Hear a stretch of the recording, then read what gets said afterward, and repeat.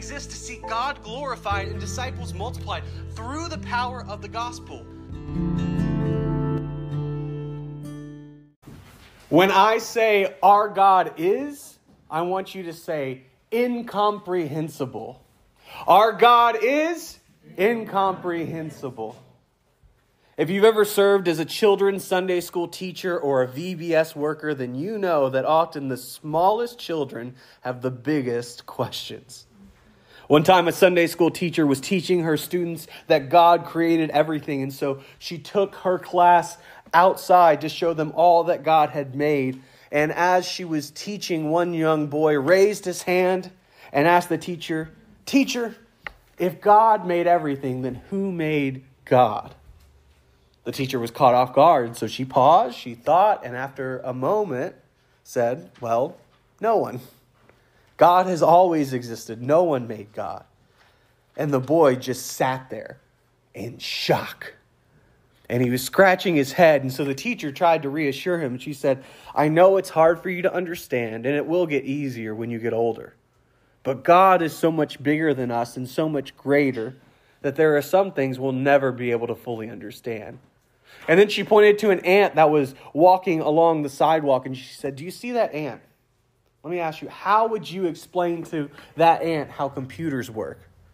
The boy stopped, thought about it for a moment, and then declared with pride, "Easy. I just have to become an ant." A lot of people have this idea of God that he's just like us, except bigger. He's the man upstairs. But I'm here to tell you that the difference between you and God is infinitely bigger between you and an ant. Even if you were told everything there is to know about God, your mind would not be physically capable of comprehending it. Or in other words, we worship an incomprehensible God. Not that our God is illogical to believe in.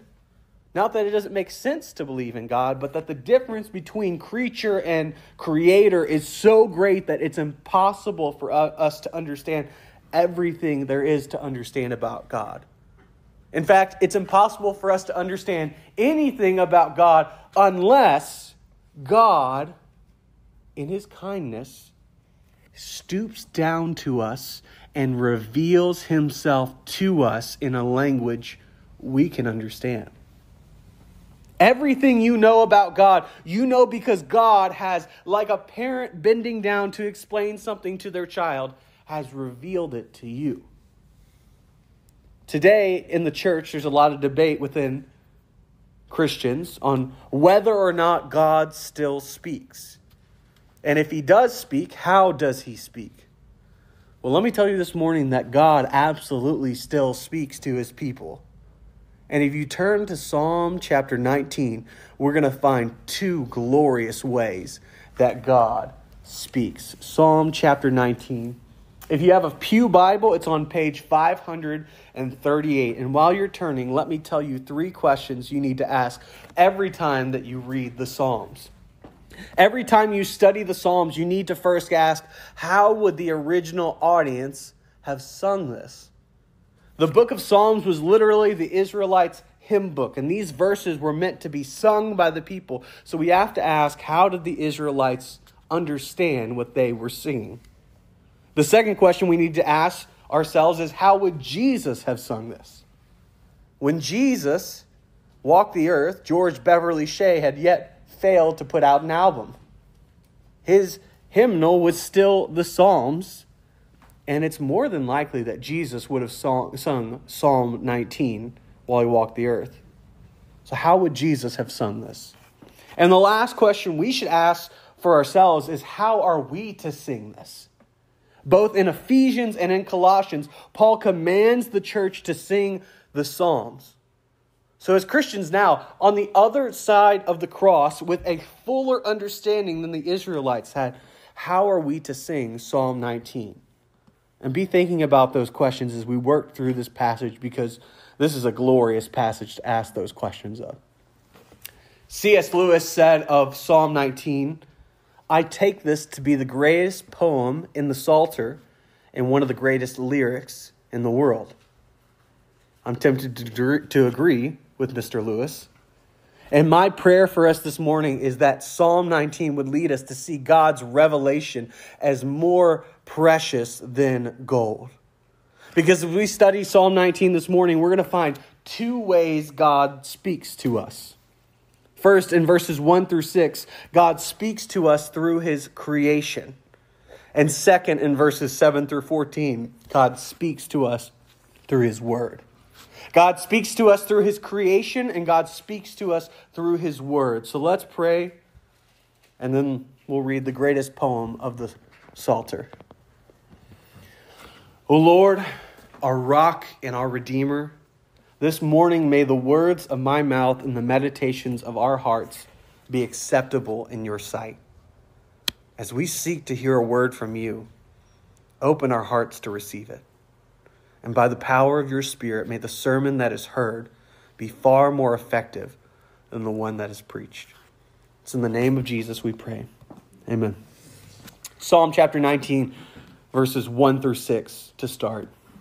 To the choir master, a psalm of David. The heavens declare the glory of God, and the sky above proclaims his handiwork. Day to day pours out speech, and night to night reveals knowledge. There is no speech, nor are there words, whose voice is not heard. Their voice goes out through all the earth, and their words to the end of the world. In them he has set a tent for the sun, which comes out like a bridegroom leaving his chamber, and like a strong man runs its course with joy. Its rising is from the ends of the heavens, and its circuit to the end of them, and there is nothing hidden from its heat. In these first 6 verses, we see very clearly what theologians call natural revelation. Natural revelation means simply that God reveals himself through nature, through his creation. David, before he was king, was a shepherd and had countless hours to look up at the sky and to examine the heavens. And he tells us in these verses what he got out of that experience. David tells us the heavens are preaching a sermon with one single solitary message. God is glorious and worthy of your worship. What does it mean that the heavens declare the glory of God? It means that every moment of every day that the sky hangs above our heads, God is shouting at us. He shouts with the stars and the moon. He shouts with the planets in our solar system and the galaxies trillions of light years away from us.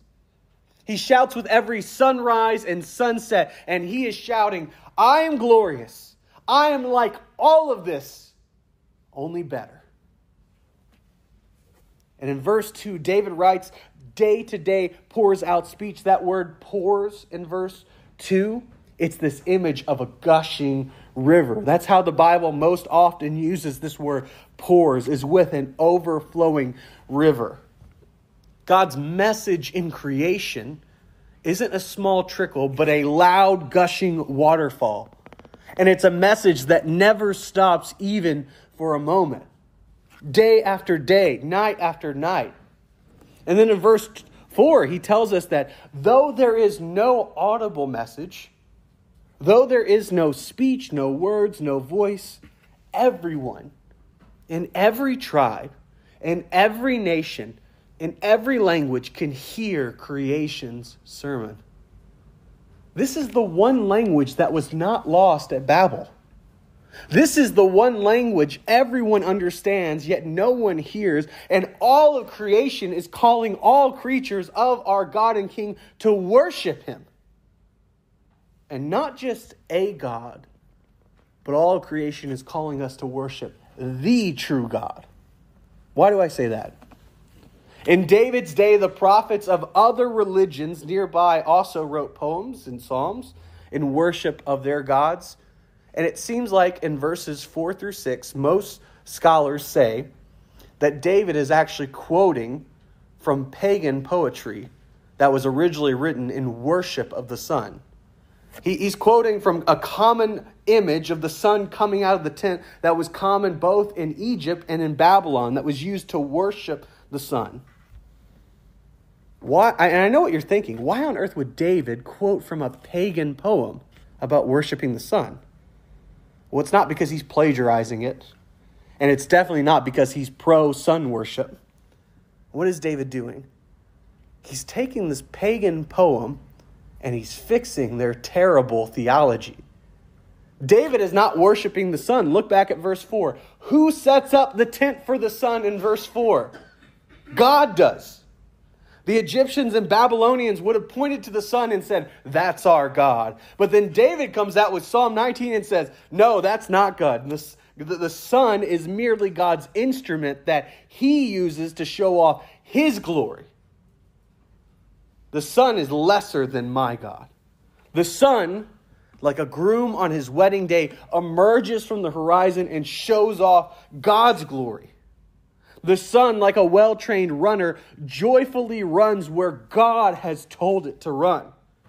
And so with every rotation of the earth and with every sunrise and with every sunset, the voice of God goes out to the ends of the world.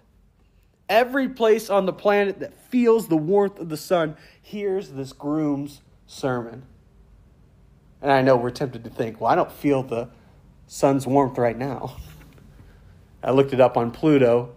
The temperature right now is negative 900 degrees. So count your blessings for the warmth you do feel from the sun. When we ask the question, how would the Israelites have sung this? We answer that the Israelites would have sung this with a knowledge that they worship the Almighty God who made all things. The other nations worship the sun and the moon and the stars individually, but our God made those things and is in control of them. And then we ask, how would Jesus have sung these first 6 verses?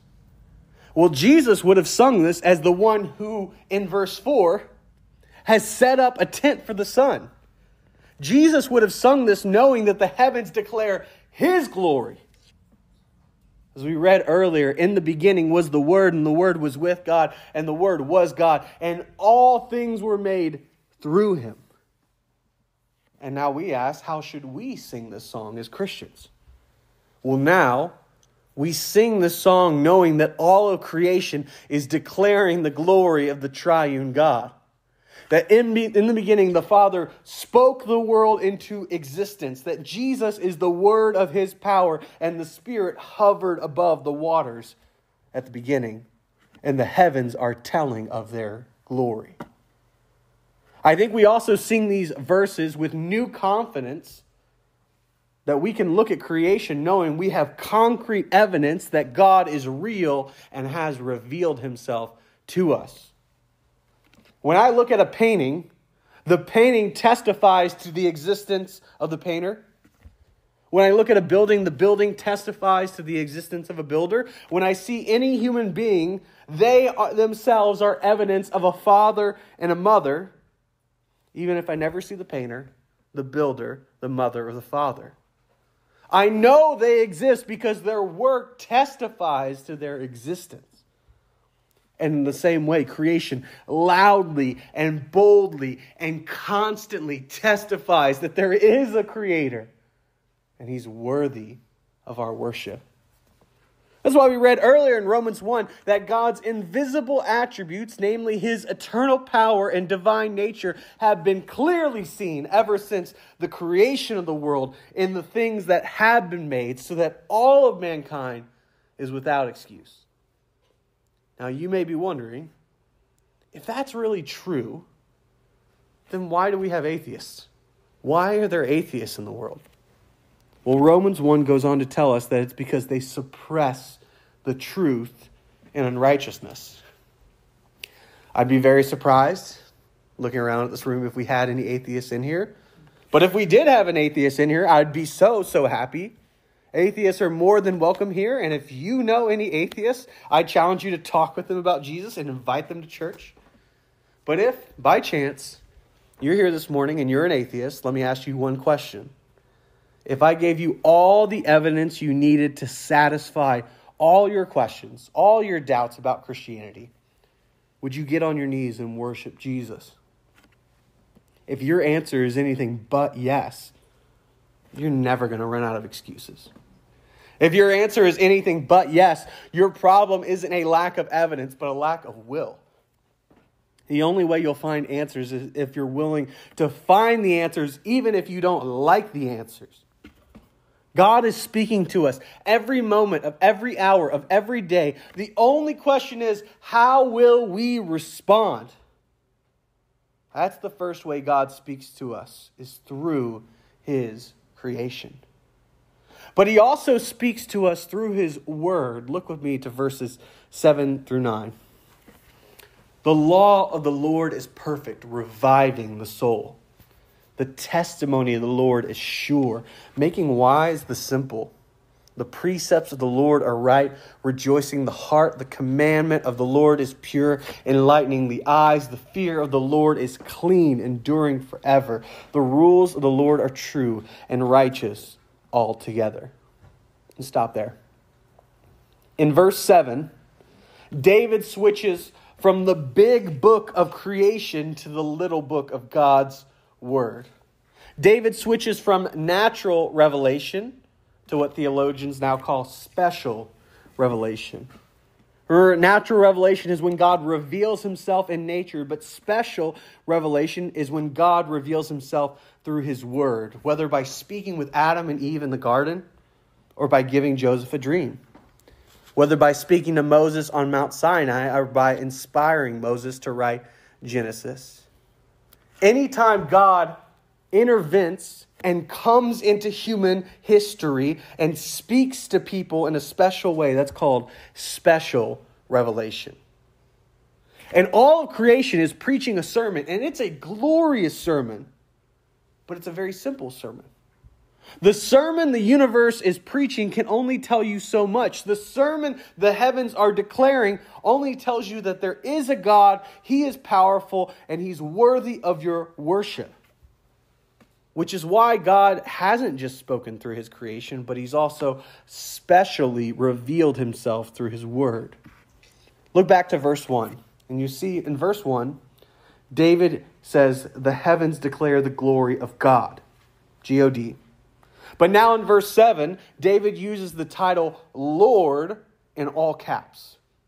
And you need to know that anytime you see the word Lord in all caps, that's actually the covenant name of God. It's Yahweh.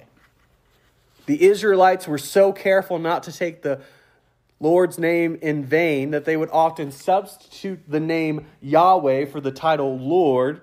And that tradition has carried over into our English translations.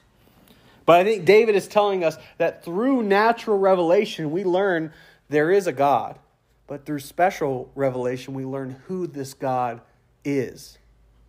And you may have noticed a pattern in verses 7 through 9. In verses 7 through 9, you have 6 lines with 3 parts each. In each line, you'll see a title for God's word, you'll see a description of God's word, and you'll see the result of God's word. So you'll see 6 titles that all mean God's words, His law, testimony, precepts, commandment, fear, and rules. And then we see 6 descriptions for God's word. God's word is perfect, sure, right, pure, clean, true. This is the height of Hebrew poetry. This repetition hits like a chorus. You sing again and again and again, making the same point over and over again in slightly different ways.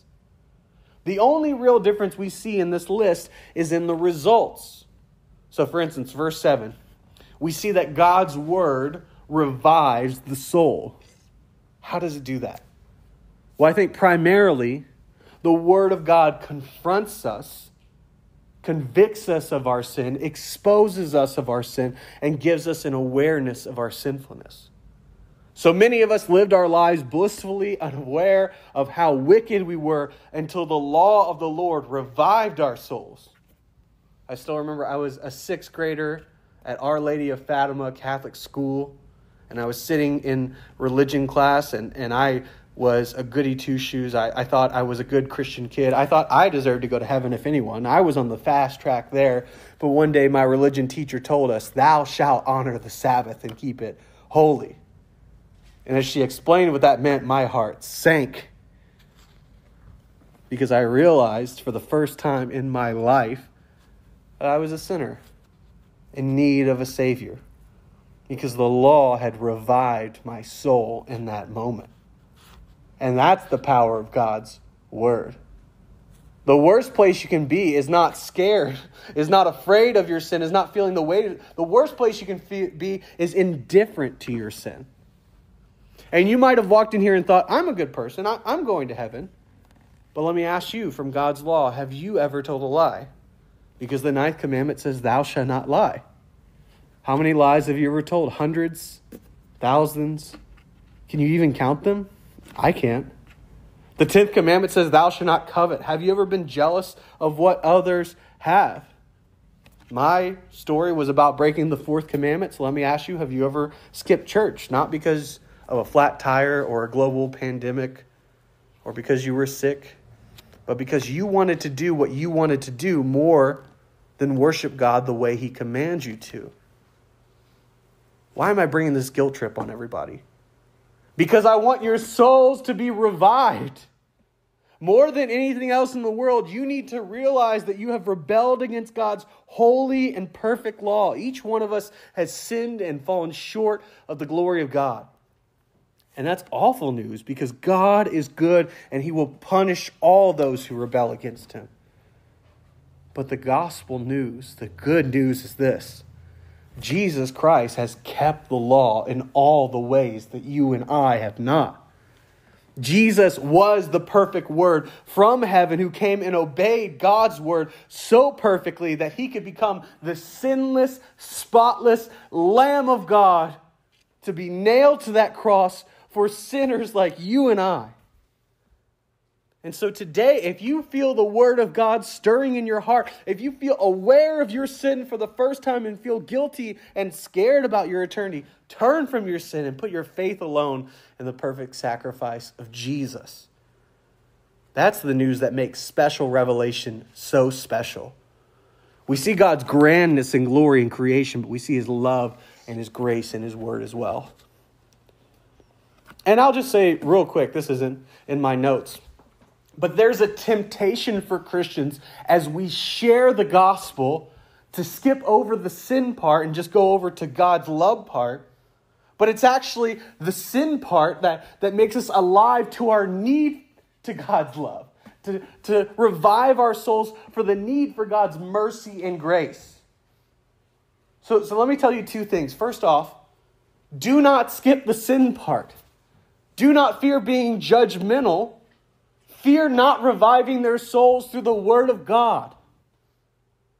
And I know eternity is fleeting. I'm not going anywhere. I'm not planning to go anywhere. But if I die tomorrow and you have to start a pastoral search committee, don't you dare bring a preacher in here who doesn't preach on sin. Don't you dare bring a preacher into this pulpit who does not honor God's word and talk about the things that make us uncomfortable, because the Lord uses his word powerfully to revive the souls of people. It's the power of his word. Now back to verse 7. And the second part of verse 7, we read that God's word makes the simple wise. Before the Protestant Reformation, Bibles were literally chained to the pulpit. And men were burned at the stake for the crime of translating those Bibles, which were in Latin, into the modern language, because the church believed at the time that only church leaders should be able to read and interpret the word of God, that it's too dangerous for the common people. They're right, in a sense. But the Bible is not a book for professional Christians. It's a book for even the simple.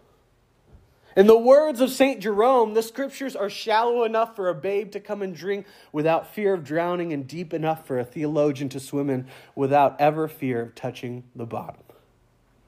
In verse 8, we see that God's word rejoices the heart. I've heard people say all the time, God cares about your holiness, not your happiness. And that is just so off the mark. If you separate holiness from happiness, you're going to get both wrong. Holiness is actually being so happy in God that sin loses its appeal. And that's what we see in verse 8. Then in the second half of verse 8, the word of God enlightens the eyes. The Bible is a supernatural book. In 2 Corinthians chapter 1, Paul tells us that this book was written by the Holy Spirit. This is not a natural, everyday work. Paul tells us in 2 Corinthians chapter 1, the natural man cannot understand the things of God. The natural man cannot understand the contents of this book. What we're doing right now in this room, all of you sitting here listening to me, what we're doing is supernatural, because every Christian in this room who is listening to the Word of God preached and who understands what is being said is only doing so by the power and the guidance of the Holy Spirit. This is a supernatural book, and it can only be understood supernaturally. And the craziest thing about this book, the glorious news of this book, is that it is so supernatural, so powerful, that as we read it, as it is being preached, that it miraculously gives light to the eyes. That's why Romans 10 says, faith comes by hearing, and hearing by the word of Christ, because the word gives light to the eyes. Verse 9, the word of God endures forever. I know it says the fear of the Lord, but the fear of the Lord is synonymous with the word of the Lord, because a healthy fear of the Lord is a direct result of understanding the word of the Lord. The word of God should invoke a fear within you, because God is holy and you are not. And now, even as a believer, not a cowering fear, but an awe and respect for who God is and his power. But the point of verse 9 is that the word of God never changes. Here in America, the highest law of the land is our Constitution. The men who wrote it were geniuses, and our Constitution has served us well for over 200 years. But even our founders knew that we would need to amend and change the Constitution as time went on to deal with its faults. But let me tell you something, church. The Word of God needs no amendments. There is no court high enough that can overturn God's judgment, because the fear of the Lord endures forever. That's why we as a church have a high view of the Bible. We believe the Bible to be the inspired, authoritative Word of God without fault or error. That's why here at Horicon Baptist Church, we practice what's called expositional preaching. Expositional preaching means that the point of the sermon is not determined by what I want to say, but by what the Bible wants to say. The goal in expositional preaching is simply to expose the meaning of the Word of God. So that when you show up on Sunday morning, you should not expect to hear my wisdom or my good ideas. I can promise you I have little of both. But when you show up, if I do my job right, you should hear from God. Not to say that preaching on topics is bad. I actually have a topical sermon series planned for a few months from now. But the reason we value expositional preaching at this church is because the foundation for everything we do at this church is the Word of God. So on Sunday mornings, we don't want to hear man's wisdom. We want to hear God's Word preached. God wrote a book, a perfect book, a book without errors, a book needing no revisions, a book that is trustworthy, sure, right, pure, clean, and true. And that's why David goes on in verse 10 and says what he says. Look with me. He says, more to be desired are they than gold, even much fine gold, sweeter also than honey and drippings of the honeycomb. In David's day, the two rarest commodities were gold and honey. And so he tells us that God's word is more to be desired than either. Let me ask you, do you believe the word of God is to be desired more than gold? Do you believe the Bible is truly sweeter than honey? And now let me ask you, how was your Bible reading this past week? When you got up to read the word, if you did do that, was it, oh, this is so sweet, this is going to energize me for my whole day? Or was the attitude, another thing I need to check off the list? Oh, that we would have the heart of David for God's word here in Psalm 19. How incredibly different would this church be if we really believed that this book was more valuable than gold? How mightily would the Lord use the saints of this people if we would desire his word like the drippings of honeycomb? And then in verse 11, we get the last result of God's word. Moreover, by them your servant is warned, and keeping them there is great reward. In the words of John Bunyan, this book will keep you from sin, or sin will keep you from this book. The word of God is what warns us, like a bright lighthouse on a dark and stormy night. Now, we can still choose to ignore that light and run our ship straight to the ground. And more often than we like to admit, that's what we do. But the word of God is a powerful warning against sin. And notice that at the end of verse 11, it doesn't say, by keeping them, you will then have a great reward. No. What does it say? It says, in keeping them, there is great reward. Verse 11 isn't talking about some kind of earthly financial blessing or even some kind of heavenly reward. Verse 11 tells us that there is reward and blessing in the simple act of obeying God's word. But now we're faced with a simple question. What do we do when we fail to heed the warnings? What do we do when we run our ship aground and we utterly fail? We'll keep reading in verses 12 and 13. Who can discern his errors? Declare me innocent from hidden faults. Keep back your servant also from presumptuous sins. Let them not have dominion over me. Then I shall be blameless and innocent of great transgression. The clearer our view of God's word, the clearer our view of our own sin. As David meditates on Scripture, his heart is pierced to the core. David started by looking up to the glory of the heavens, and then he looked down at the glory of the Scriptures, and then he looked inward, and all he saw was his own sin. The problem David has is that he realized he doesn't even have the ability to know all that he's done wrong. Like that simple breaking of the fourth commandment for me, I was like, oh, I'm a sinner, I'm a Sabbath breaker. And as I became a Christian, I realized the problems were so much worse and deeper than that. And as we grow and mature, we learn sins that I didn't even know that was a sin. And now I realize I do it all the time.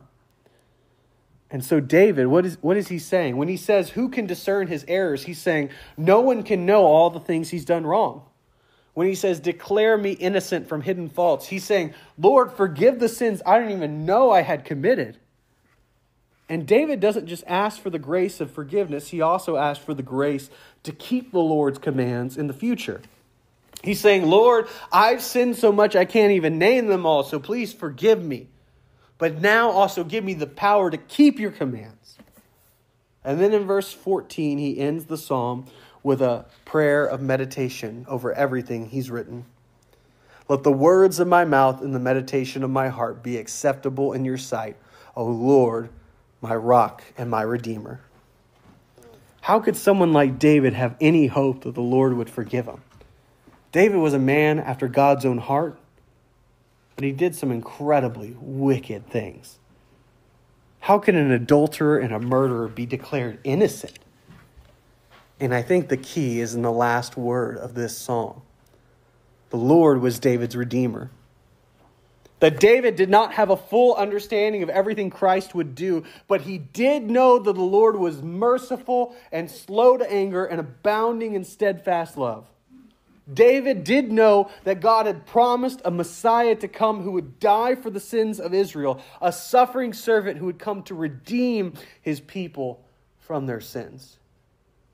And now, in the same way, we look back 2,000 years ago to the event of the cross. David was looking forward to the coming promise of the cross, and he was forgiven by his rock and his Redeemer. My prayer for us this morning is that Psalm 19 would lead us to see God's revelation as more precious than gold. Because as we studied Psalm 19 this morning, we found two ways God speaks to us: through his creation and through his word. So let me ask you, do you value the word of God the way David does? Do you treasure it above all? Is the word of God your anchor in life? Are you so amazed by the wonders in it that you are just overflowing with excitement to share it with others? Well, I have two pastoral charges for you. I have two ways that we can see God's revelation as more precious than gold. First, embrace God's word, especially the parts you don't like. Embrace God's words, especially the parts you don't like. If you don't have a regular time where you sit down and read the Bible, start doing it today. You don't need to read for an hour, just read a chapter. Don't just read a Christian book. Don't just read a Christian devotional. Those things can be wonderful and helpful, but the Word of God is where the power of our faith is. That's how the Spirit uses, or that's the most common tool the Spirit will use in your life. If you don't know where to start, just do a chapter a day in the Gospel of John. But please make a time for daily Bible reading in your walk. And when you encounter parts of the Bible you don't like, trust the Word. That the Lord knows what He's doing. His word is true, and His ways are higher than your ways. As Christians, we need to go to the Word of God with a heart of humility and say, Lord, you are God, and I am not. Lord, reveal to me my hidden faults. Lord, show me all the ways my thinking is ungodly. Those are dangerous prayers, but they're glorious prayers. As a church, we need to constantly be asking the question, what does the Bible say rather than what do we think is right? We need to move on from the mindset that we've always done it that way to what does God's word say? The Bible needs to be the source for how we live, for what we believe, and especially for how this church should operate. And finally, trust in the word that revives the soul. Trust in the word that revives the soul. Today, if you felt guilt and shame for your sin, if you felt your heart wake up from the sins you committed, then trust alone in the person and work of Jesus. He lived the perfect life, died the perfect death, so sinners like David and you and I could be counted as blameless in His sight. Repent of your sin and put your faith alone in Jesus so that the Lord may be your rock and your Redeemer. And on that note, let's pray. Dear Heavenly Father, you are the God who is incomprehensible. That you have bent down like a father to a son and explained us glorious things. And the greatest gift of all is that you, like a man becoming an ant, have sent your Son who became a man and preached to us and died for us. May we never neglect His word and His sacrifice. And may His Spirit always dwell within us and give light to our eyes. We pray these things in Jesus' name. Amen.